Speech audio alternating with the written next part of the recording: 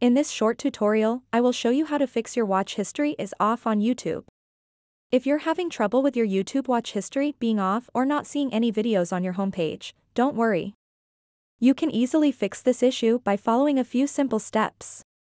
To get started, open up the YouTube mobile app and then tap on the U button at the bottom right corner of the screen.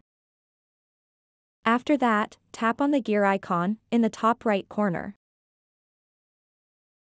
And then tap where it says, Manage All History. Now it will take you to this page.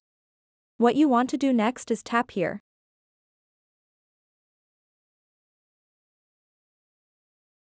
And then tap on the Turn On button.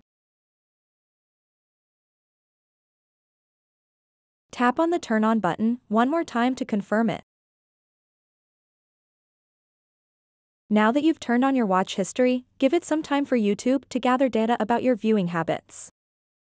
Soon enough, you'll see a variety of recommended videos on your homepage that align with what you enjoy watching. Remember to keep your watch history turned on to continue enjoying a personalized viewing experience on YouTube. So that wraps up this tutorial.